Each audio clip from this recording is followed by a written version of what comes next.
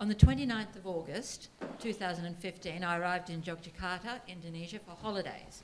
I checked into my hotel without any problems. I dropped my bags off in my room, walked down the street in front of the hotel. I was taking photographs of the many interesting and beautiful things I saw. I went into the palace, which was open for visitors, and I took a lot of photographs of various parts of the palace. I noticed that there was a ceremony of some kind taking place, so I stopped to watch and take photos. An older man in what might have been a palace uniform approached me and began talking. I greeted him in basic Indonesian, but I couldn't understand most of what he was saying. I thought he wanted me to pay a fee for taking photos, so I explained to him that I'd already paid an entrance fee. He walked off, and I noticed that some people were looking at me. I wanted to put people at their ease, so I smiled and I patted some children on the head and told them how cute they were. Soon after this, the older man in a uniform approached me with 2 police officers. I wanted to show that I hadn't done anything wrong, so I decided to introduce myself. I stood up and I pointed to myself and I told them my name. Then I pointed at the 2 police officers and hoped that they would tell me their names or who they were. The police didn't respond, but began talking and pointing to my camera. It appeared they were asking me to give them my camera.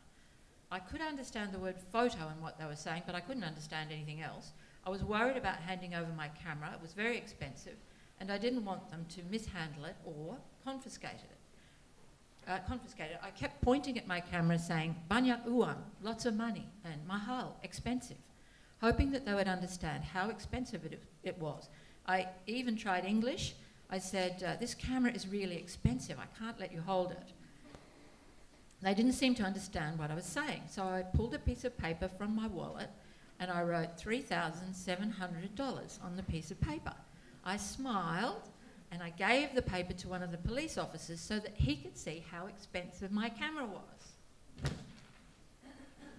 The police officer frowned when he read the paper. At first I thought it was because he had never seen a camera that was so expensive, but then I realised it was probably because I'd used the wrong currency. So I quickly wrote 40 million rupiah on the paper and then gave him the thumbs up. I thought he would finally understand why I wouldn't give him my camera. By this time, there were about 10 or 15 people who'd stopped to watch, and I was starting to feel nervous. One of the police officers reached out and started to remove the camera strap from around my neck. I realised the police weren't going to leave me alone, so I quickly reached up to block his hand. Then I pulled the camera off my neck and held it out for the police officer. The older man in the palace uniform quickly pulled the camera out of my hands and started pushing buttons. I reached out to show him how to turn it on, but one of the police put his hand out and stopped me from touching the camera. I was starting to feel frustrated because I didn't know why they'd taken my camera. I turned to the crowd and I said, "Can anyone tell me what's happening? Does anyone speak English?" I saw a few people who looked like uni students and I thought they might speak some English, so I used my hand to gesture for them to come over, but no one dared. One of the police officers reached up and pushed my hand down and then tried to get me to leave the room. I didn't want to leave my camera, so I stayed where I was. The 2 police officers began to talk more forcefully to me. I wasn't sure what they were saying. One police officer handed me a piece of paper. I couldn't understand what it said, but it looked like there was a phone number and address written on the piece of paper. They kept indicating for me to leave the room. I said, "Give me back my camera and I'll go." I took a few steps towards the palace official who was holding my camera. I had to push my way through a few people who were standing in the crowd, watching what was happening. I felt a hand on my shoulder, but I shrugged it off and kept walking. A few steps later, I felt someone hold my elbow. I said, "Just let me get my camera." I turned around and saw that it was one of the police who was holding my elbow. I said to her, "I just need to get my camera." I tried to pull my arm back, but she didn't let go. I twisted my arm and my hand came loose and hit the police officer near the eye.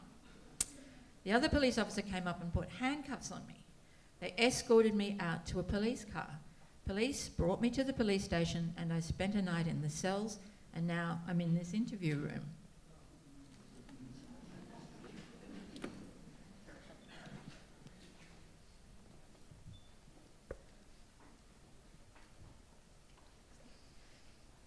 Silakan masuk. Silakan masuk. Silakan masuk. Ya. Duduk di mana? Duduk di sini aja. Di sini. Oke.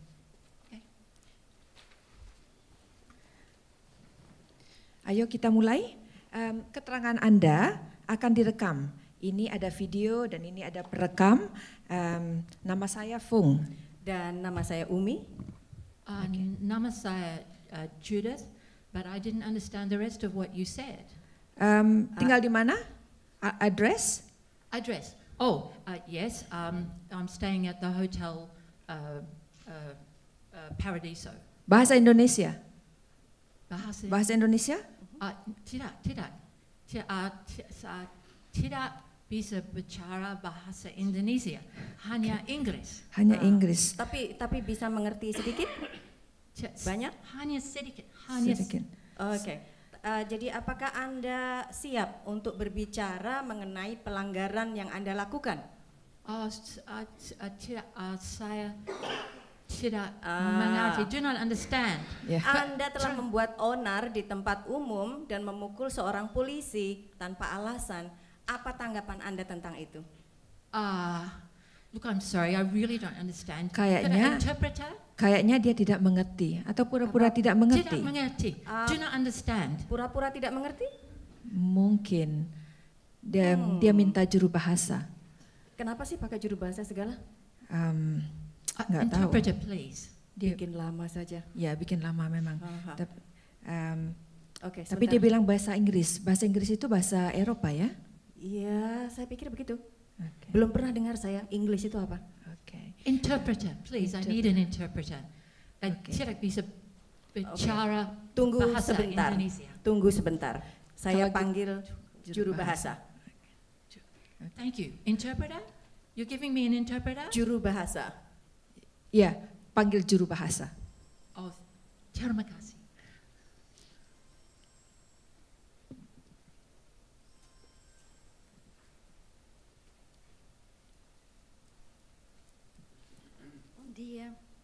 Eu sou intérprete. Oh, thank heavens. Please, sorry. Silakan Silakan duduk. But would you please help me to contact the Australian Embassy? That's all I want. Would you help me, please? Okay. Ya. Tolong perkenalkan. Silakan perkenalkan diri Anda kepada Ibu Kelly.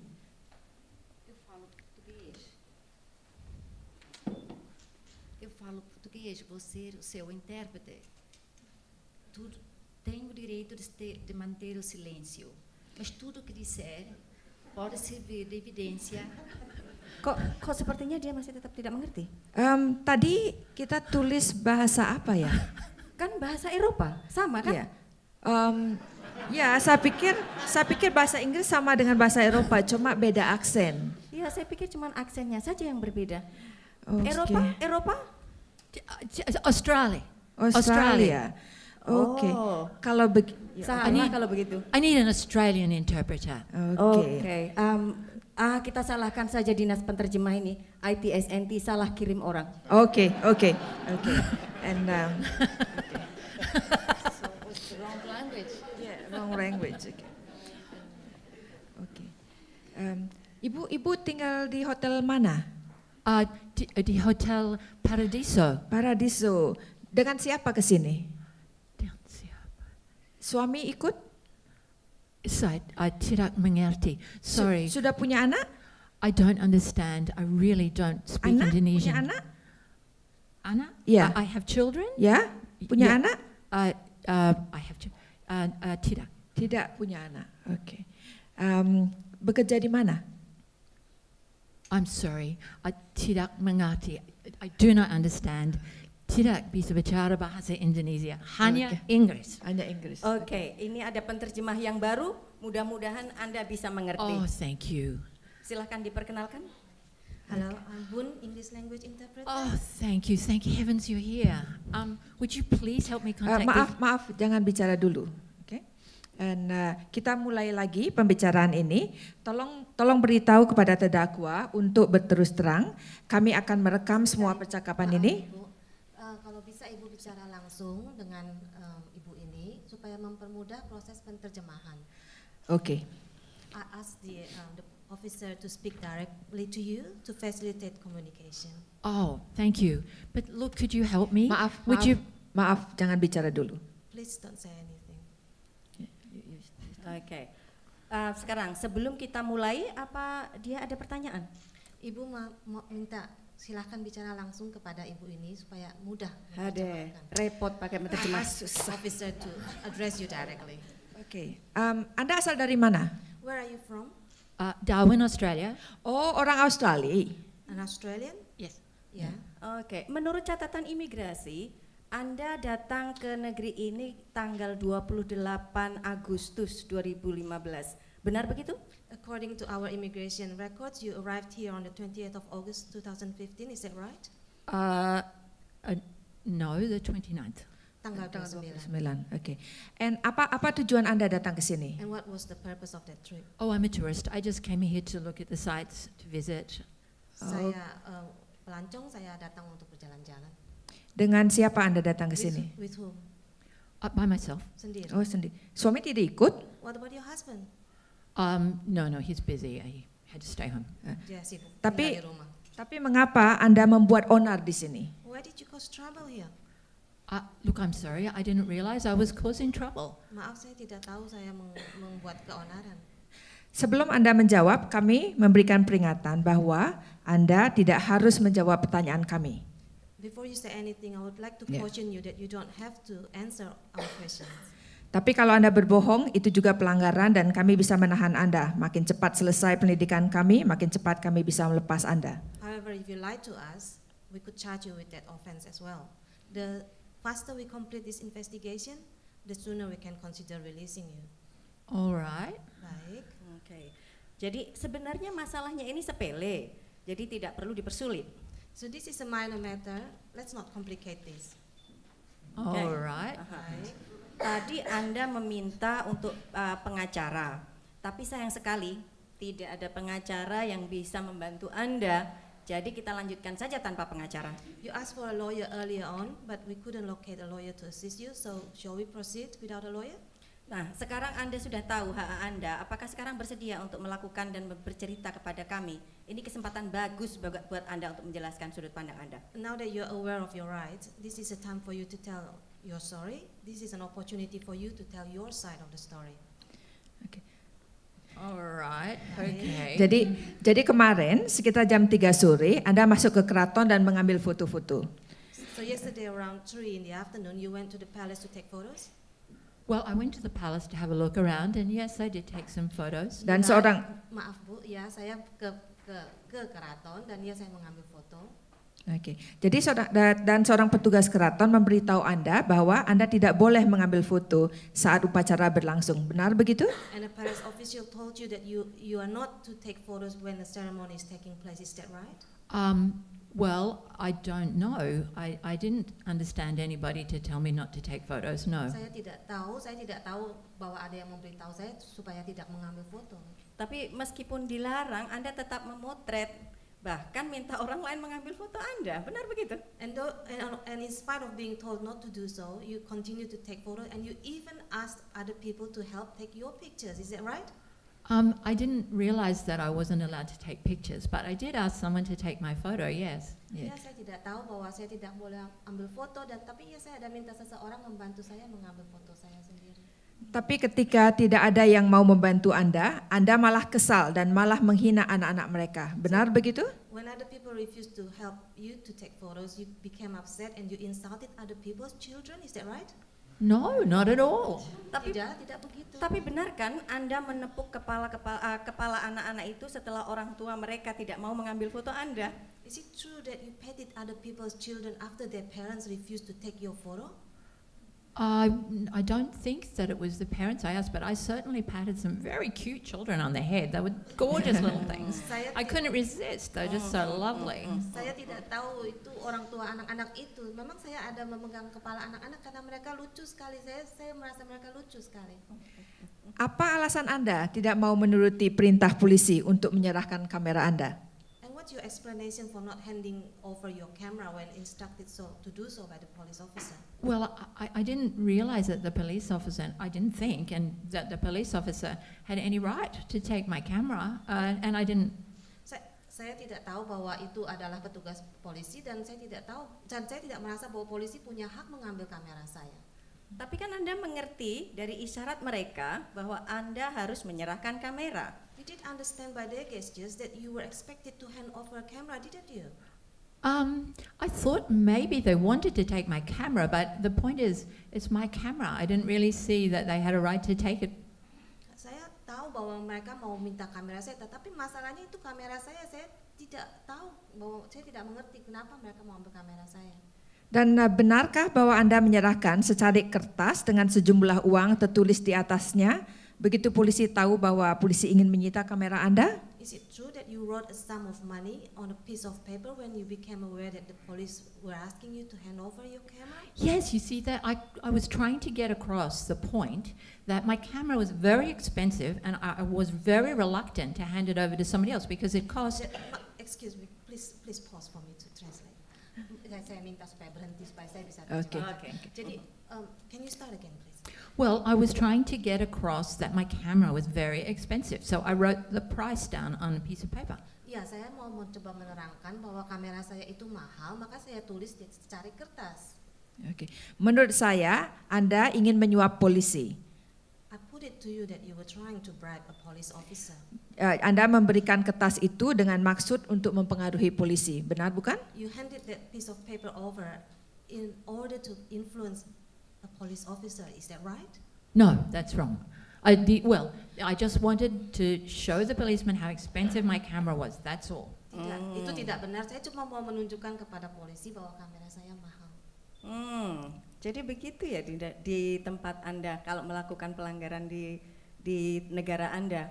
Apa Anda biasa mencoba menyuap polisi? Is that how it works in your country? When you break the law, are you used to? Is it common practice to bribe the police officer? Oh no, not at all. No, never. We just don't. There's no reason I would want to bribe that police officer either, because I hadn't done anything wrong. Tidak begitu, dan tidak ada alasan kenapa saya mau mencoba menyuap polisi karena saya tidak melakukan kesalahan apa-apa. Jadi Anda hanya menyuap polisi kalau ada di negara orang lain. So you only bribe police officers when you are traveling in other people's countries. No, I did not try to bribe the police officer. Tidak, saya tidak menyuap polisi. I'm not trying to bribe you. Saya tidak mencoba menyuap Anda.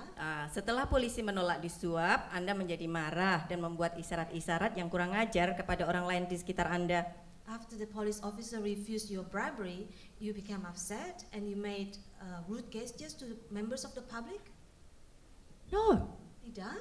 Benar Anda membuat isyarat seperti ini? Didn't you make that kind of gesture? Well, yes, but I just wanted them to come over and help me. Iya, tapi saya cuma meminta mereka datang menolong saya. Tapi isyarat seperti ini kurang ajar sekali. That's obscene gestures. Well, I'm sorry, I didn't know that. Well, maaf, saya tidak tahu. Dan yang terakhir, benar Anda menentang polisi dan memukul polisi di matanya? And finally, is it true that you resist police officer and struck her in the eye? Well, no, that's definitely not true. That was an accident.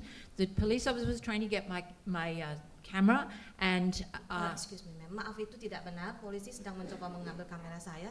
And I wanted to take it off myself, and I think I must have turned sideways or something. I can't look. It was all confused. Dan saya mencoba mencopot kamera saya, dan waktu saya berputar, ya pokoknya saya bingung deh, kacau. Jadi Anda dengan sengaja menarik tangan Anda dari polisi? So you did intentionally pull your arm away from the police officer? Well, yes, I did, but Yeah.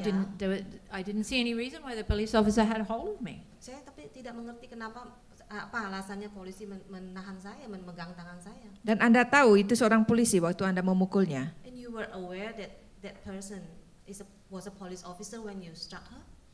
But I didn't strike her. It was an accident. Tapi saya tidak pukul dia, itu kebetulan, terkena saja. Is she all right, by the way? Dia baik-baik saja? Itu bukan urusan dia. It's none of your business. Okay. Gimana? Ini menurut saya sih kalau penyuapan itu termasuk Masuk pelanggaran. Bribery Iya, is a pelanggaran major berat. offense. Yeah. Maaf, Maaf, jangan maaf, diterjemahkan. Iya. I Ini was hanya asked not to pembicaraan translate. kami. Jadi tolong jangan diterjemahkan ya. Apa perlu saya tunggu di luar? Ibu? Oh enggak, kita lanjutkan Kamu lagi. di sini aja. Kita Ask lanjutkan if I lagi. have to wait outside because they are having private conversation. Oh, Oke. Jadi kami mengerti bahwa budaya Anda mungkin berbeda dengan kami, tapi kami ingin memastikan beberapa hal. We understand that your culture might be different from ours, Oh, so we would good. like to clarify a few things. okay. Baik. Oke. Dalam budaya Anda, apakah boleh orang membuat onar atau mengganggu keamanan di tempat umum? In your culture, is it acceptable for people to be a nuisance and cause public disturbance? Well, no. Tidak. Oke. Apakah boleh menghina anak-anak orang dan membuat isyarat yang kurang ajar? Is it acceptable to insult other people's children and make rude, obscene gestures? Well, no. Tidak. But Oke. Oke. Dan di dalam apakah di negara Anda boleh menyuap polisi? And in your country, is it acceptable to bribe a police officer? no. Tidak. Oke. Baik. Bagus kalau gitu. Apakah boleh menentang atau memukul polisi? Good. And is it acceptable to resist or strike or assault a police officer? No. Tidak. Good to bisa mengerti. But I didn't do any. It's all understood. That's good. Berarti tidak ada kesalahpahaman budaya di sini. Good. There's no cultural understanding here. Well, I didn't do any of those things. Ya, saya tidak melakukan hal-hal itu. Ya. Menurut Anda, memukul atau menentang polisi itu tindakan yang benar atau salah? In your opinion, to resist and assault a police officer, is it a right or wrong thing to do? Well, it would be a wrong thing to do if a person Bagus. had done such a thing. Ya, itu salah kalau seseorang memang melakukan hal itu. Oke, bagus. Kalau membuat kekacauan di tempat umum itu tindakan yang benar atau salah? Good. How about causing public disturbance? Is that right or wrong? Depends on the circumstances. Tergantung situasi. Dan apakah ada yang memaksa Anda untuk melakukan semua ini? Did anyone force you to do any of these things? Well, no. Tidak. Oh, apakah Anda dalam keadaan mabuk atau dalam pengaruh obat terlarang pada waktu melakukan tindakan tersebut? Were you drunk or under the influence of drugs, illegal drugs when you did this? No. Tidak. Oke, terima kasih kalau begitu atas kerjasama Anda. So can I go Apakah now? Anda setuju bahwa kami telah memperlakukan Anda dengan adil dan tidak ada paksaan dalam menjawab pertanyaan Anda? Thank you for your cooperation. Do you agree that we have treated you fairly and that you were not forced to answer any question?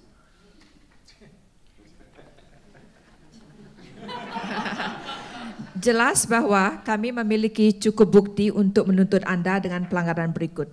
It's clear that we have enough evidence to charge you with the following. Yang pertama, membuat onar di tempat umum. Firstly, causing public disorder. Yang kedua, tidak mematuhi arahan polisi. Secondly, disobeying police direction.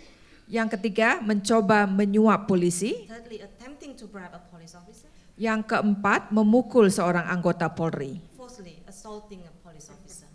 Oh, well, can I go now? Boleh saya pergi sekarang? Tunggu sebentar ya. Just wait a minute. Look, can you help me to contact the Australian Embassy, please? Boleh? Dia meminta dia bilang saya apa? Dia Halo. minta saya menolong untuk menelpon. Saya perlu bicara dengan Ibu Kelly. Maaf kurang kedengaran. Halo, ini kantor polisi. Ya, nama saya Ben dari Kedutaan Australia. Saya perlu bicara dengan Ibu Kelly. Ada yang mau bicara dengan Ibu Kelly dari Kedutaan Australia. It's a call for you, ma'am. It's a call for Miss Kelly from the Australian Embassy. Oh, great, thank you. Hello, it's Judith Kelly here. Can you help me? Yes, Miss Kelly, this is Ben Grimes from the Embassy. I've been assigned to help you with your legal issues of